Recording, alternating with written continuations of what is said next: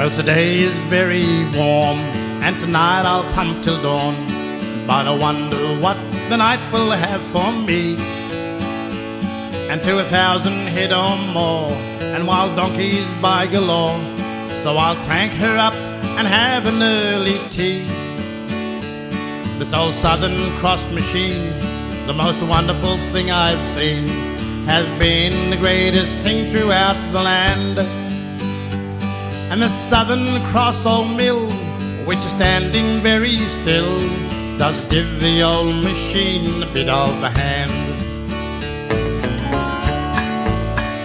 And when you muster on the run, and you're out there in the sun, you can see it shining for a country mile. And these old mills you can see so clear, and the engines will sound so near, but to get to them it will take a little while. But these old engines have done their job, and have watered a great big mob, and have kept our station going now for years. So let's take a bow to the Southern Cross, 'cause without them we'd be a loss, and with the couple in hand there should be no more tears.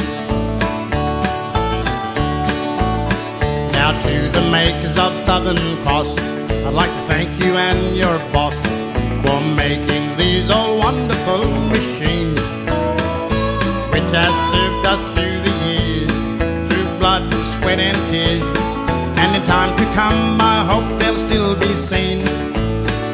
Well, you have served us very well through many the big drought spell, and your name, the Southern Cross, is widely known. Now if I had a station or two, I would just give a call to you to give me a couple on a special loan. Now if the stock routes through Canning were still open to do droving, and there were lots of Southern Cross mills on the way, I'd be the first one on the job to take on any a great big mob, 'cause I know I'd have them watered every day. And to the men who pump out there, lots of stories we will share. Then on to the next poor desert lair. Yes, I reckon it would be nice to go droving there once or twice, just to see that type of land which is so rare. Well, this old Southern Cross old mill would give me lots of thrill, just to sit on it and happily gaze away. So I could see the boss for a mile, and I'd hop down with a smile, 'cause the only time he comes when it's my pay.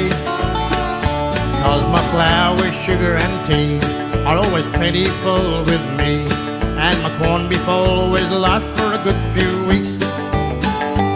So until then I hope to be with that girl who wrote to me from a little country